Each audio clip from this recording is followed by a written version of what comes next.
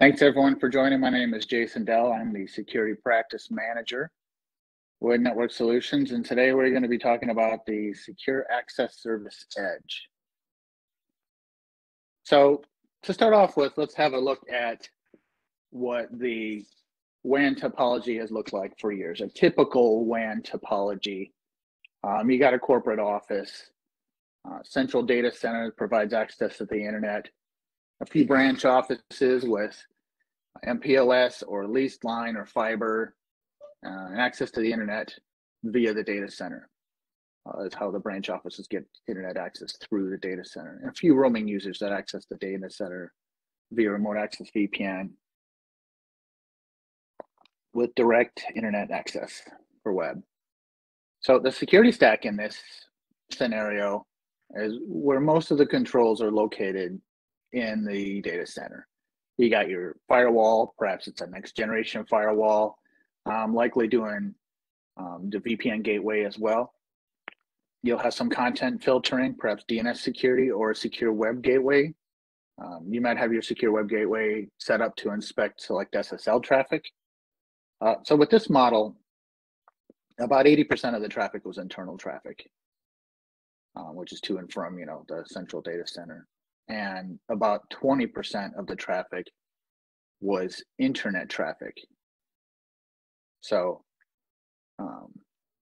that's what we're turning into now. Is we're evolving into this newer WAN topology where the central data center may still be used for core applications, but now there's an adoption of cloud applications, software as a service or infrastructure as a service.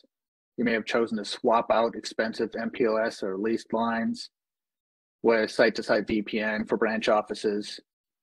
And then with the situation, COVID situation, we've had an explosion of small office, home office, and roaming users.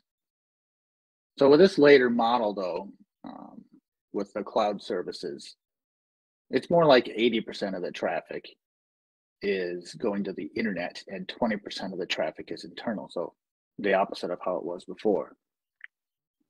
So this evolving WAN topology presents a number of network performance and security concerns. First, it's a performance bottleneck, backhauling all or most of your traffic back to the data center before you can get to any of your internet or cloud resources.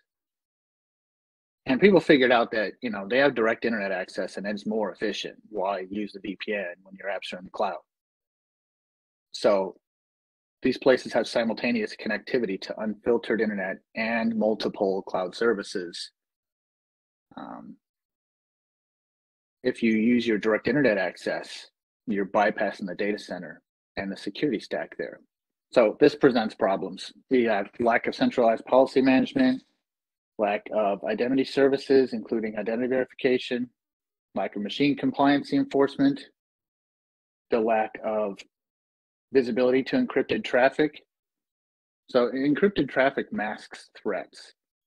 Privacy versus security. Privacy, very important. Security, very important. The lack of cloud policy enforcement, the lack of data loss prevention. And so this has really caused a lot of companies to implement several siloed security tools that are difficult to manage as a whole. And so security, cyber threats are exploiting these security gaps. Okay, so you see here, there's a large percentage of organizations that are starting to move towards a cloud-first strategy. So how do we regain control of security? Secure Access Services Edge, or SASE. So SASE is a Gartner-defined term, and some of the components include the following. Now, get your acronym translation notebook out, because we have a few more ready for you. Software-defined wide area network. Well, before I get there, you can look on a number of sites and get a number of different interpretations for what SASE is and how it's defined. Several vendors provide their own what they call SASE solutions. So I'm just going to boil this down to a few bullet points that you see here. Software-defined wide area network, or SD-WAN. Secure web gateway, so just a proxy server, right? What a lot of you are used to now. Firewall as a service, cloud access security broker, and zero trust network access. So we'll talk about each of these in detail, in greater detail at least. Let's start with the secure access services edge here. Software, let's add SIG and DNS to this list as well, right? So let me just go back a slide, and you had the list here, and then I added to that also DNS and SIG, which is Secure Internet Gateway as well.